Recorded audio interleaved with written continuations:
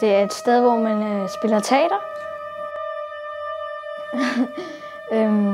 Og så får man et tema, og ud fra det tema skal man lave nogle scener, og så til sidst sætter de voksne scenerne sammen til et helt teaterstykke. Jeg tror, jeg er blevet bedre til at improvisere. Jeg føler mig meget mere tryg ved andre mennesker, fordi jeg føler mig rigtig tryg i teaterbutikken. Før i tiden så havde jeg en lidt dårlig klasse, og så kom jeg herhen i teaterbutikken, og det var rigtig godt. Og så var jeg sådan, skole, og så var jeg sådan, men yes, teaterbutikken.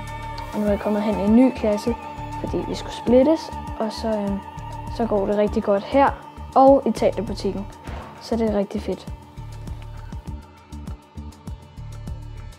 Selvfølgelig kommer man hjem lidt sent, men altså, det er jo fedt at være her, og det er jo lige meget med tidspunkter.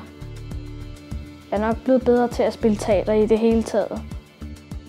Og her har man bare venner, altså dem alle, ikke? Jeg vil sige, at vi arbejder rigtig, rigtig godt, og det er sjovt at være her.